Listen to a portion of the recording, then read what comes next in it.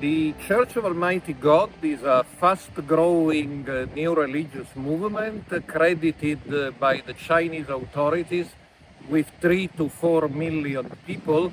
It teaches that Jesus Christ came down to earth in the shape of a Chinese woman they worship as Almighty God.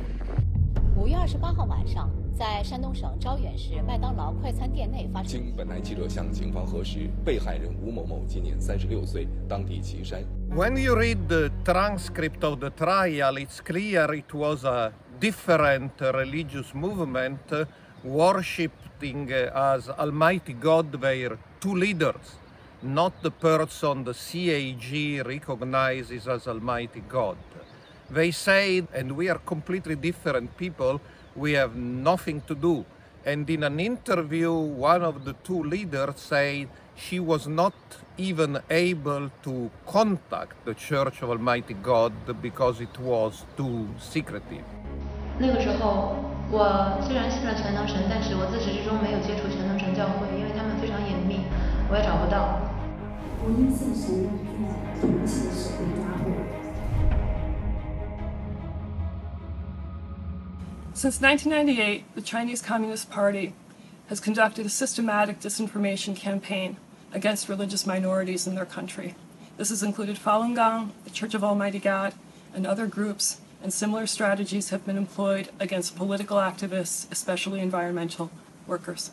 I'm very grateful to my colleague, Dr. Introvigne, for releasing this book that has critical fact-checking on a group that is frequently misunderstood in Western media because of information falsely fed to Western journalists by the Chinese government.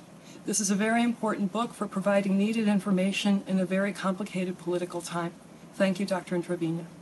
I just received my copy of Massimo Introvigne's new book, Inside the Church of Almighty God. It's an important book about what the Chinese call Seijiao.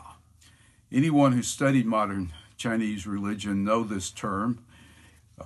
It's important because the term Seijiao has been confused in the West with the term cult. And all of the misinformation about Western cults have been put into Chinese religious studies because of that. Massimo Introvigne's book is the first major scholarly study of the Church of Almighty God, an important new Christian movement emerging out of China. It reads like a detective story as it sheds light on the persecutions of the movement by the Chinese authorities.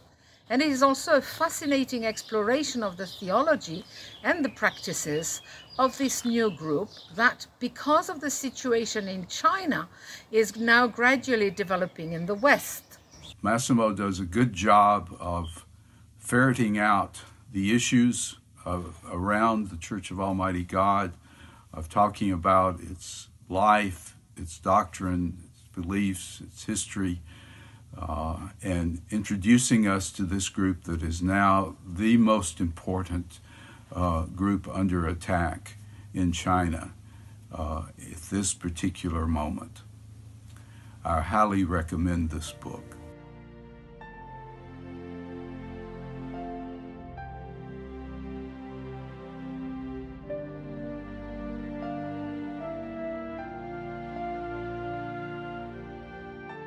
I believe that this book can be very important in understanding the real situation of the members of the Church of Almighty God in China for those who are dealing with refugee status around the world.